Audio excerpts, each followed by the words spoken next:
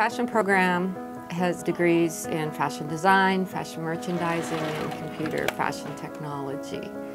Our student is diverse, and that's part of what makes teaching at community college really wonderful. They range in all ages, from sometimes 17 to 70s.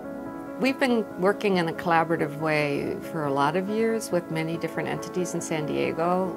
And so when Salk approached us, it was like, whoa, this is exciting. This is something new and different. And to marry science with fashion was, an extreme challenge for us and for the students. We had the opportunity to meet with Salk scientists and actually get to see part of their science and interpret it in our own way, which is amazing for student designers here at Mesa College to show a little bit of what we're capable of. A scientist like myself is paired up with a designer to come up with a garment that is scientifically inspired.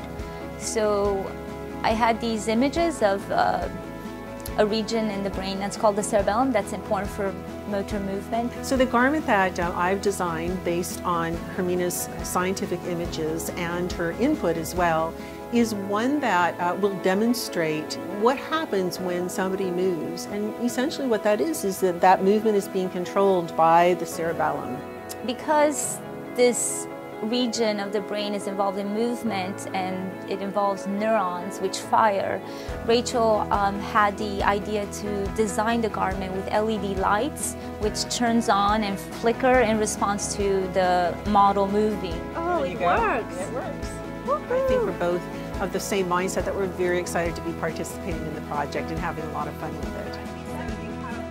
I never would have guessed the students would have embraced the science as strongly as they did, or raised themselves to the level of creativity and production as they did.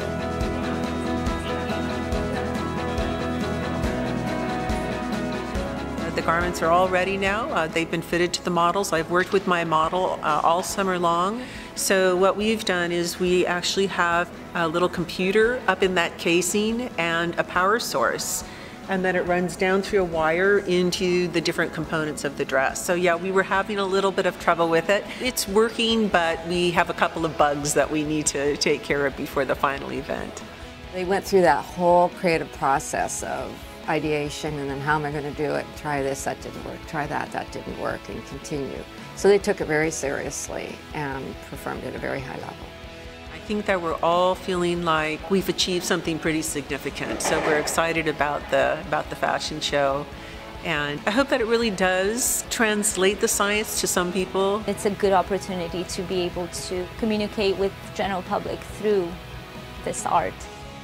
The show was fantastic. It was absolutely beautiful. It came together wonderfully. I'm extremely grateful for Salk and all the models and everyone who participated in the show and brought it together and made it come to life.